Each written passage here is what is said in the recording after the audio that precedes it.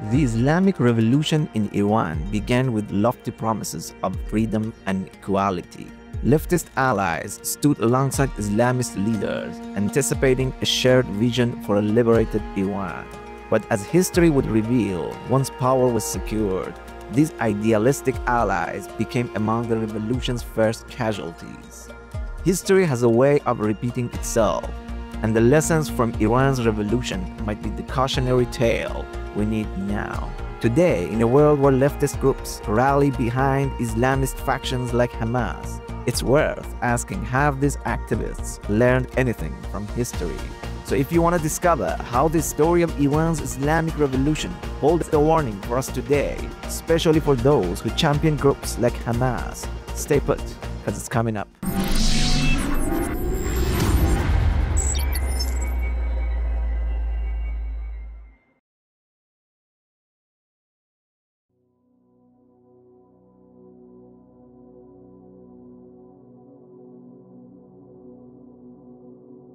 While exiled in France, Khomeini, the face of the revolution, promised an Islamic democracy that would serve the people's will.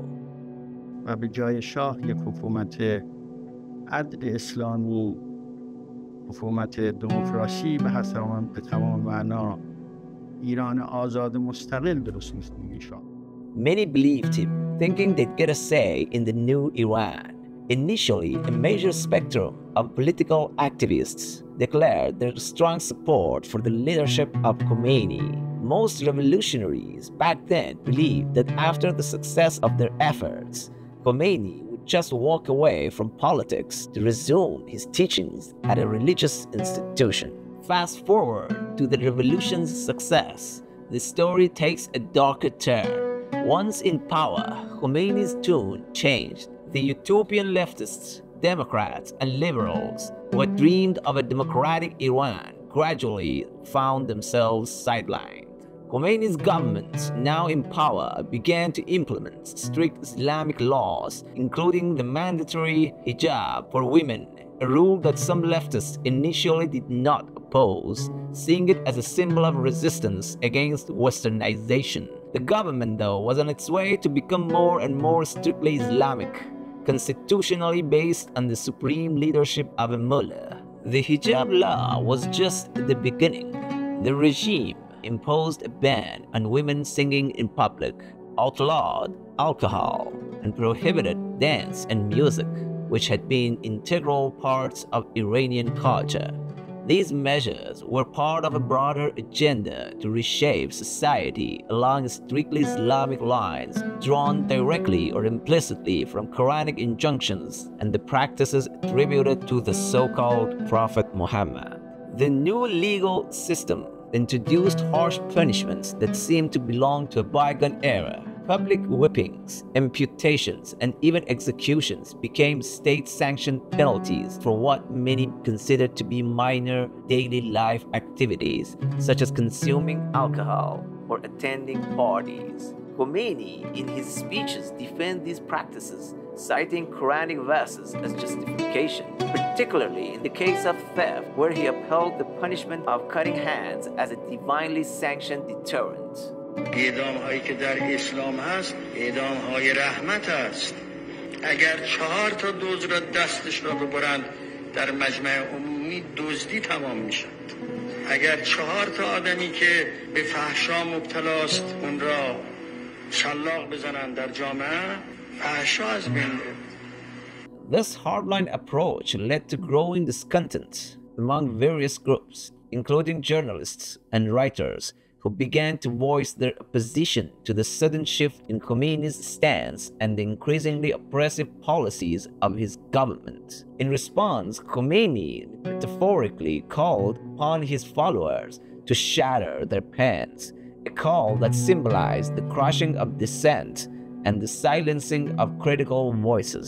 Journalists who challenged the regime's narrative faced intimidation, censorship, and in many cases, imprisonment or wars. This period marked a significant shift from the pre-revolutionary promises of freedom and democracy to a regime that did not tolerate opposition. Their hopes for a society where diverse opinions could flourish were quickly overshadowed by the reality of an Islamic regime that brooked no challenge to its authority.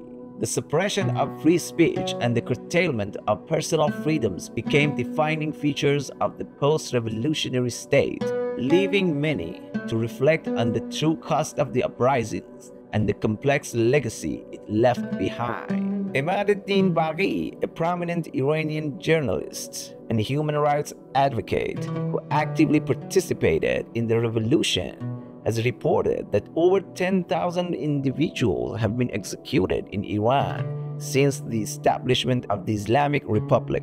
This dreadful tally includes political prisoners from various backgrounds, notably leftists. The darkest chapter of this period is the mass executions of 1988, where estimates suggest that between 2,800 and 5,000 political prisoners were put to death nationwide, buried en masse in unmarked graves scattered across anonymous fields, all that without due legal proceedings. Baghi's figures extend only up to the year 2009, and notably they do not encompass the more recent events such as the tragic death of Mahsa Amini and the subsequent crackdowns and executions. The Shah's regime, while also responsible for political executions, did not reach the scale of what was witnessed after the revolution, acknowledged Baghi. Khomeini even started to define enemies for his brainless followers and basically the Islamic nation, shaping Iran's domestic and foreign policies. His call to reject liberal candidates and the execution of leftists for religious dissent set a tone of intolerance. On the international stage, his branding of the United States as the Great Satan and Israel as a cancerous tumor escalated tensions, leading to severe economic sanctions. The nation's military expenditures soared, contributing to a broken economy. Recent data indicates that the poverty rate in Iran was roughly 22% in 2022. That's more than 1 person out of every 5. In one of his speeches, Khomeini recounted the story of Banu Qurayza, a Jewish tribe from the time of Muhammad. مولای ما امیرالمومنین اون مرد نمونه عالم و در رحم و مروت اونطور با مستکبرین و با کسانی که توطئه میکنند شمشیر را میکشت و 700 نفر را در یک روز از یهود بنی قریظه که نظیر اسرائیل بود و اینها از نسل اونها شاید باشند از دم شمشیر گذران. After the Battle of the Trench, the Banu Qurayza were accused of betraying their pact with the Muslim community of Medina. The judgment passed was severe. All pubescent males were considered combatants and were executed, while the women and children were taken into captivity. Khomeini, in his speech, referred to this event with approval, noting that Ali bin Abi Talib gloriously beheaded 600 to 900 men of the Banu Qurayza under Muhammad's supervision. This practice of Muhammad in dealing with the Jewish tribe was used by Khomeini to draw a parallel to contemporary times, suggesting that the descendants of those Jewish tribesmen were now in Israel, and implying Israelis deserved a similar fate. But Khomeini is not the only Islamist who would like to devoutly follow Muhammad's practice. Hamas has expressed strong opposition to Israel's existence too. Their charter, written in 1988, calls for the destruction of Israel and opposes any peaceful resolution to the conflict. According to their ideology, the entire land of Palestine, stretching from the Jordan River to the Mediterranean Sea, is an inseparable Islamic territory consecrated for future Muslim generations until Judgment Day. It's exactly because of all these facts that many liberal Iranians, those whose brains were not washed by Islamic propaganda, consistently support Israel in demonstrations during the Israel-Hamas conflict. And because, unlike you guys, they know that Islam always starts cute and friendly like this, but once its followers get the upper hand, it ends up like this. or this, or this.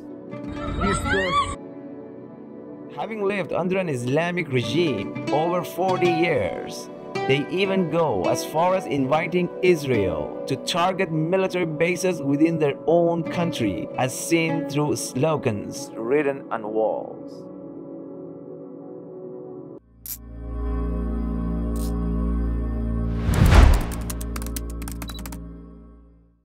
After the death of Khomeini, Iran's next supreme leader, Ayatollah Ali Khamenei, not only upheld Khomeini's vision but took it further into an era of intensified repression and violence, justified under the banner of Islamic law. In his sermon on April 14, 2000, Khamenei openly discussed violence as a valid approach, drawing from Muhammad's practices after the conquest of Mecca. در مقابل اغتشاشگری، در مقابل تعدی از قانون قرار میگیرد حکومت اسلامی، بایستی با قدرت، با قاطعیت، با خشونت، از اسم خشونت که نباید ترسید، رفتار بکند. پیغمبر اکرم وارد مکه شد، عده‌ای را به نام ذکر کرد، گفت هر کجا اینها رو یافتید، هر کس دست بر اینها پیدا کرد اینها را بکشد. توشون 4 تا زن بود و عده‌ای مرد. امام رضوان الله علیه گفت هر کس سلمان رشدی رو پیدا کرد او رو بکشه.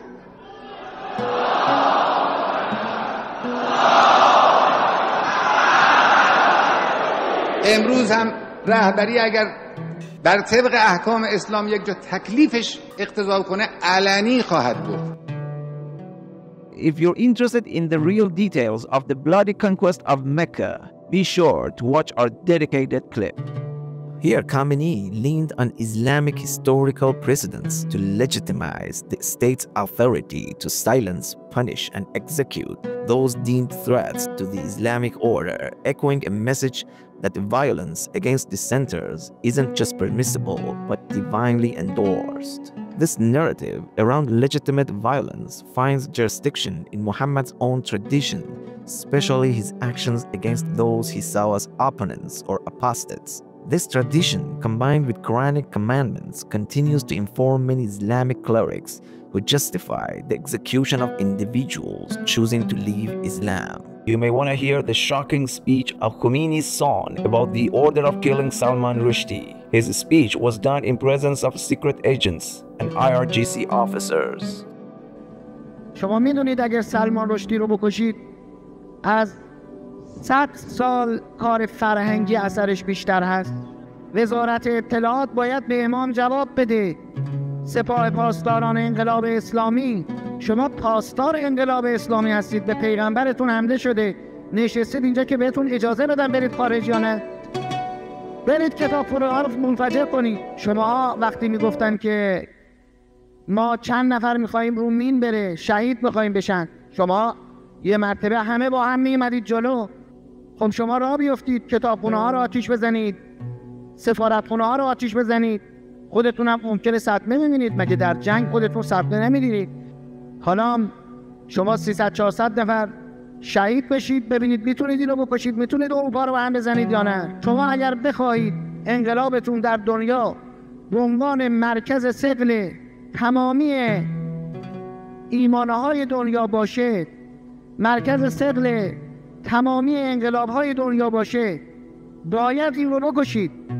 Now let's take a look at an excerpt from the official website of Iran's supreme leader, which clearly states that Muhammad primarily ordered executions for those involved in what he termed as the soft war against Islam.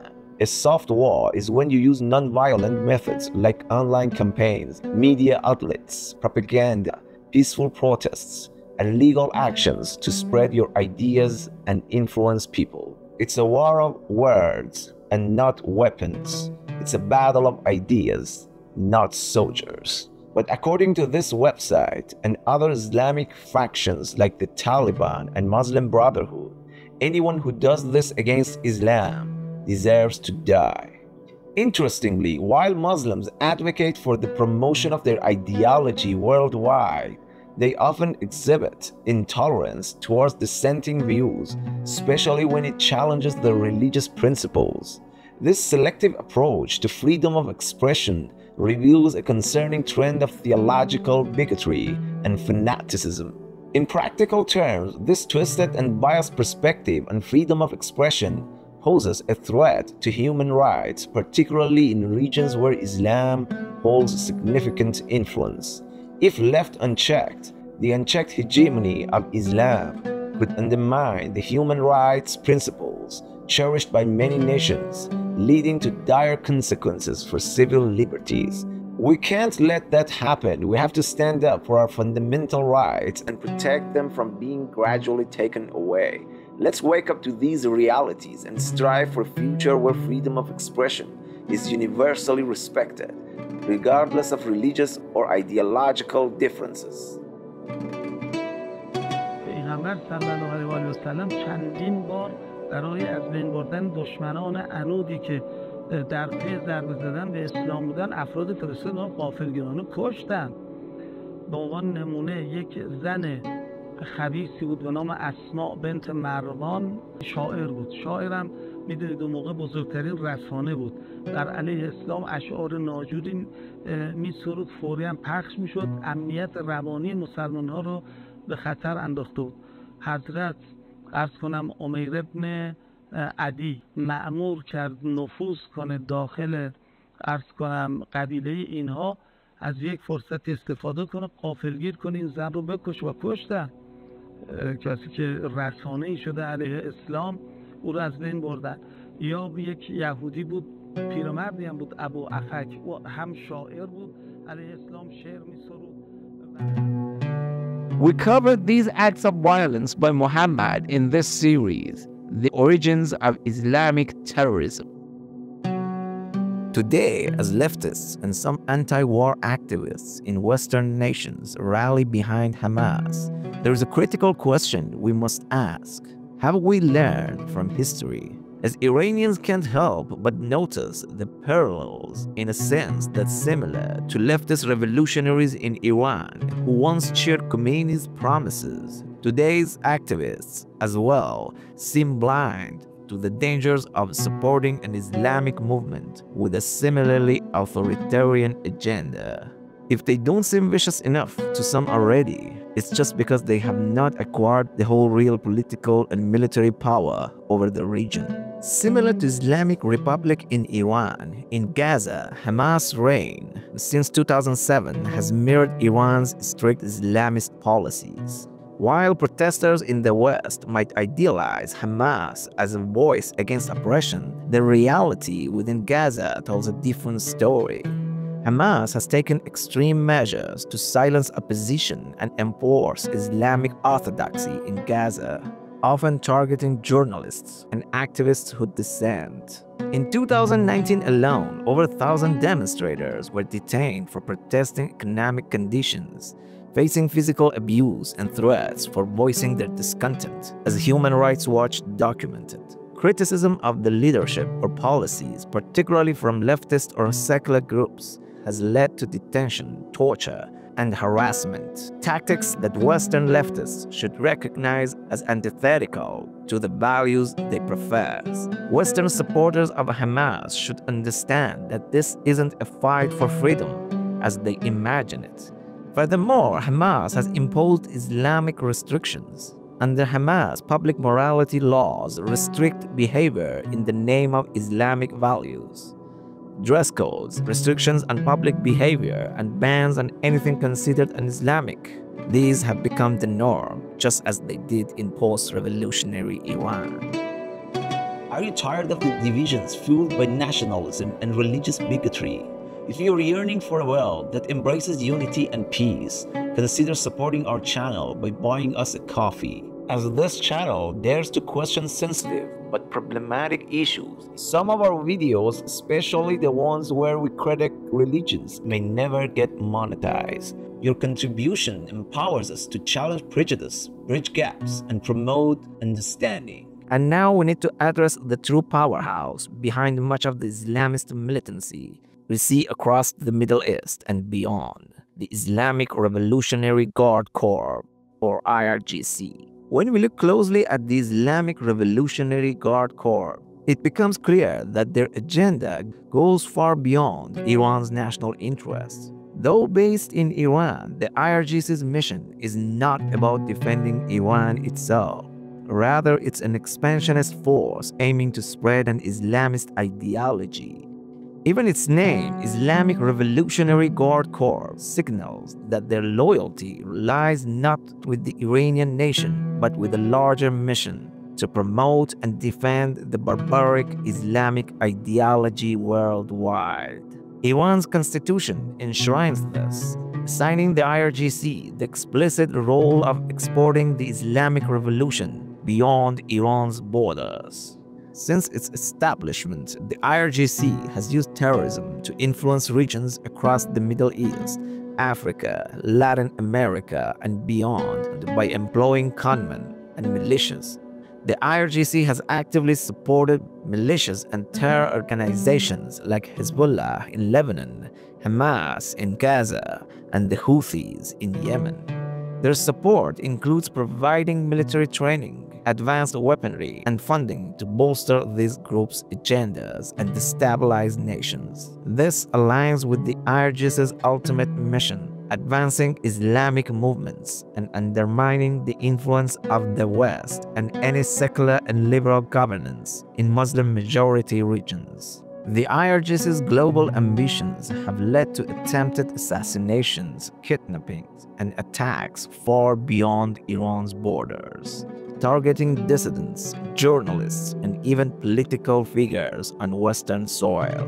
Recently, for instance, they plotted attacks against U.S. officials, including targeting former President Donald Trump and Iranian journalists living in exile in the West. While some countries like the United States and Canada have designated the IRGC as a terrorist organization, the European Union has yet to follow suit.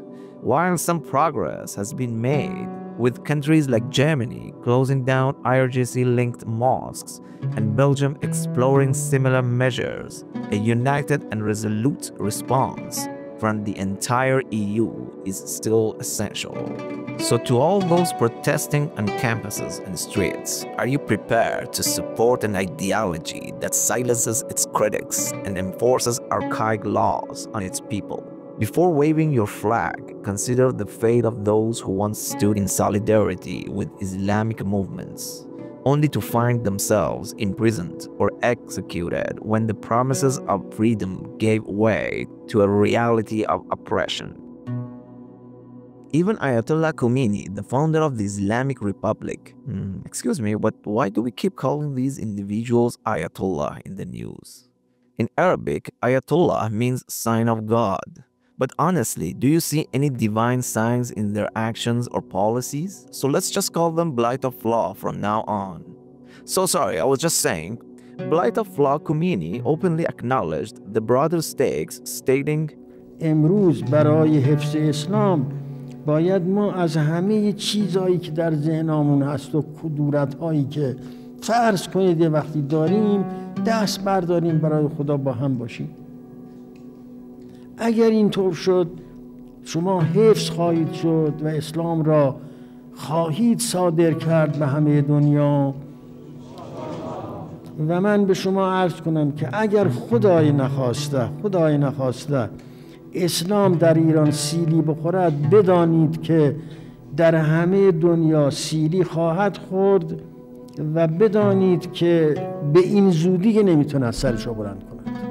This declaration underscores why decisive actions against the Islamic Republic are essential to counter its global influence.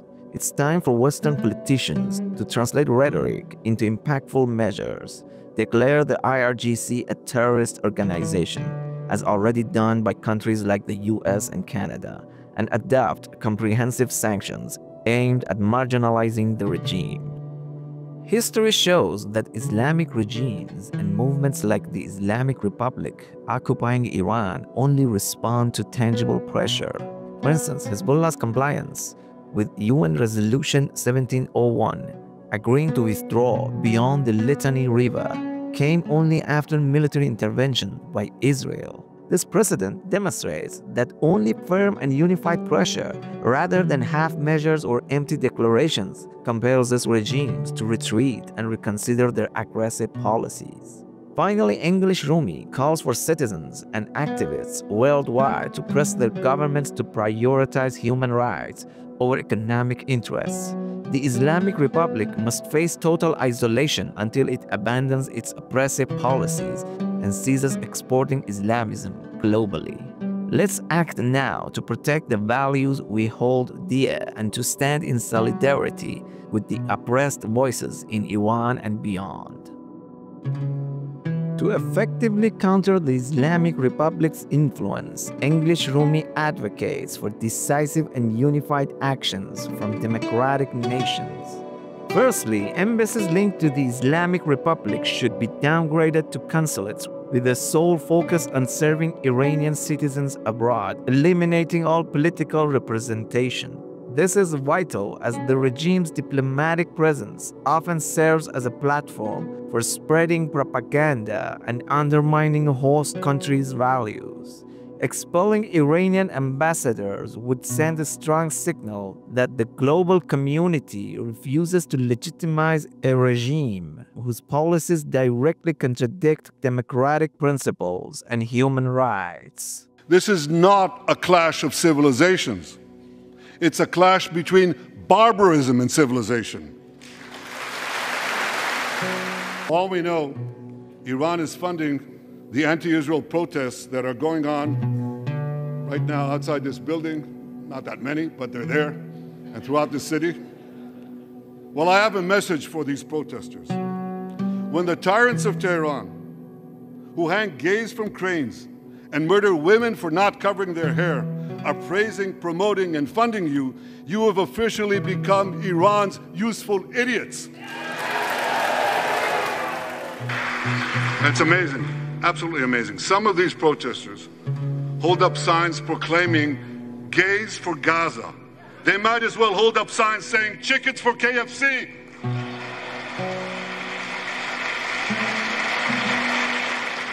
Don't tune away just yet. We are ending this video with a beautiful anti-Islam poem from Attar, the renowned Persian Sufi poet. But before that, don't forget to like, share, and subscribe. Till later, peace. O Muslims, I'm that heathen who this creed I scorn. Being called a Muslim, a non-Muslim belt I've worn. I luck the Sufi lodge, the tavern I embrace. Wine brings me pride and grace, the mosque leaves me disgraced. When goddess is in the pub, the Kaaba in vain. My fame as a pub crawler, for her I sustain.